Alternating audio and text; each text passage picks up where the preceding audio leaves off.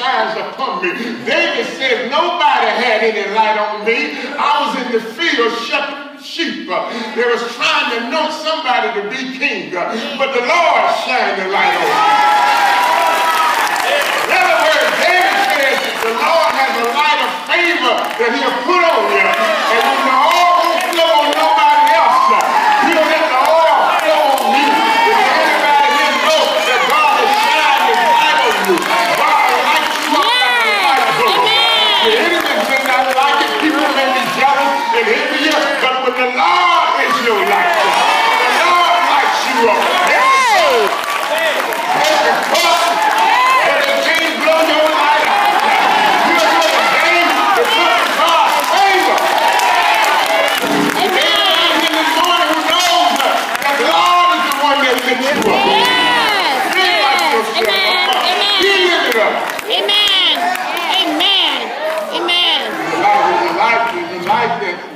That is divine, and what makes it so awesome is when you connect yourself with this light, he's able to guide you through any and every situation.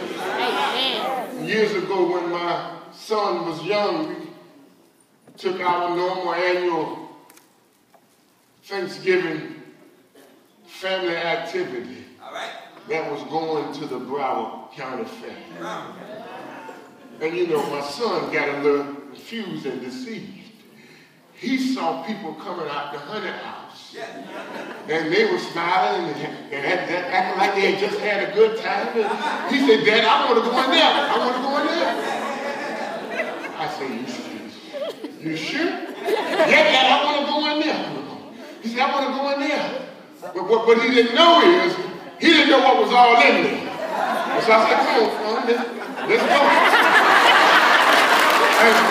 And after we got about 3 steps into the honey house, brother man jumped out. He said, Daddy! I said, close your eyes, son. And hold my hand. And what happened was, he couldn't see. His eyes was closed and he was walking through darkness. But his daddy could see.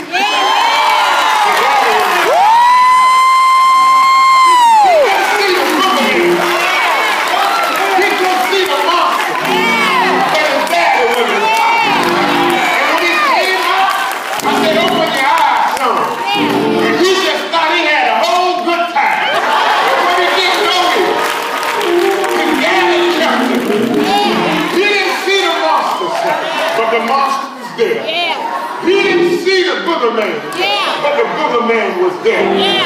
They was close enough to touch him, but they weren't able to hurt him. I'm telling you what David's trying to tell you. You've been through some dark valleys. You've been in some dark places. But the reason you made it out there and the reason you came through with your mind intact was that your daddy was there.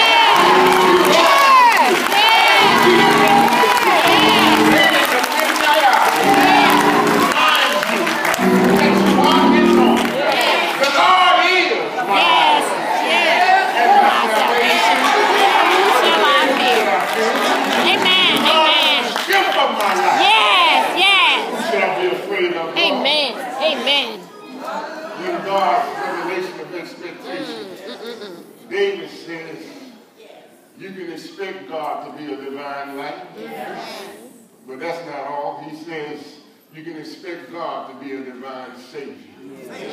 David says it was the Lord who saved me. Not of my own doing. Oh, how many know you're saved today?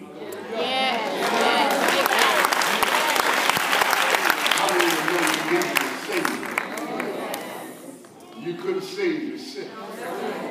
You can keep going to meetings after meetings and counseling after counseling, but there is some level of salvation only God. Because ain't no counselor, ain't no therapist pick up that old rugged cross. Walk down the dusty roads of Palestine. Go up on that cross and be stretched wide.